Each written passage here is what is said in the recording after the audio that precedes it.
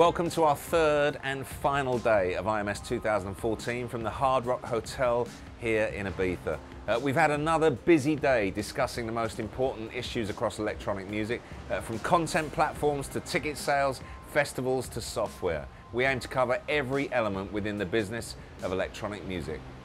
We met Team Avicii. We're trying to keep the ticket price as low as possible, but I mean the cost of putting up a big production in a big venues, it's a big difference from putting up a show in a club.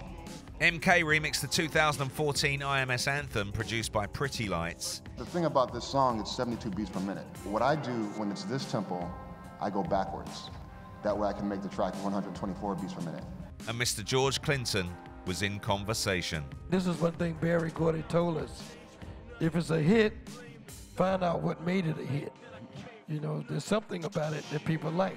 Also on day 3, Michael Fiebach of Fame House gave an address on technology and music marketing. For the first time in history, the moment is upon us when the ownership of media itself will not be relevant on a mass market scale. The access is everywhere. And just think, streaming revenue is still a tiny piece of the recorded music pie.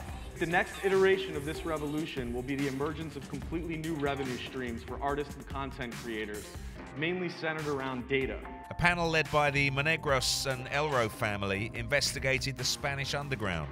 Because I'm running, as you say, a night every Thursday, I can guarantee here that I don't make no money, but it makes me pleasure to offer something that I like to my city. And my dream is leave a legacy to my city about what Paco Osuna likes and what Paco Osuna can offer to the city. YouTube and the Association for Electronic Music announced their electronic music guide on how to best use the YouTube platform for success. The growing markets like in South America or in Asia, that's still, you know, undiscovered for the dance music. It's there, but it's not very popular yet. And like in South America, the iTunes didn't really happen. The CD market is really bad. So I think with streaming service and promotion there, and also with YouTube being there available so people can listen to our music, although it's not on the radio or in the shops, that's very important for us. A fascinating insight from YouTube on how to reach the biggest audiences, but back now to the in-form MK as he reveals how he approaches a remix.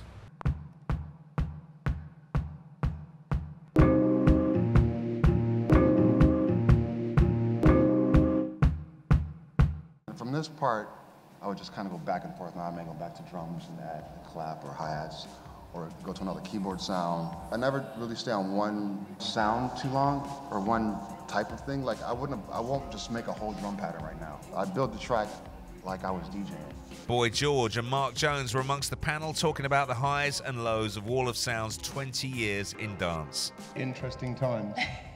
Certainly was. I don't actually remember much. We laid eggs on stage. She laid an egg for me in the frying pan on stage. Yeah. And then Mike cooked it. And I cooked them in the frying pan. He cooked it. And when you listen to these guys talking about the kind of early rave scene, one of the things that was very significant about that was that it was all connected to personalities. If you think of any of those artists, you know, they had a look, they had a vibe, you knew who they were. And we sort of in an age now where you don't really know who anyone is. And we met the management team behind the global success that is Avicii.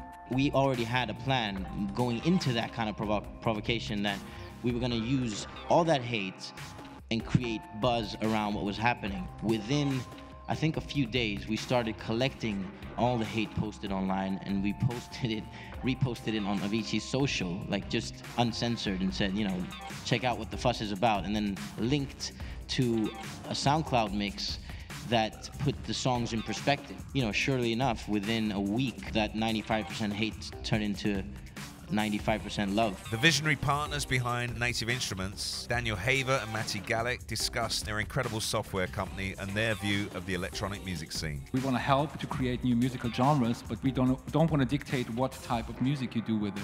What unites us is an interest in the future of sound, and this is what we are there for, and this is what we are working on. But our mission is basically to create the future of sound, but not the future of music. We don't create products with a specific music genre in mind, but with just trying to push the boundaries of sound, and then we leave it up to the musicians to pick it up. And in this case, Skrillex and alike picked it up and created something new. If you like it or not, for sure, it's a great new sound that such tools allow.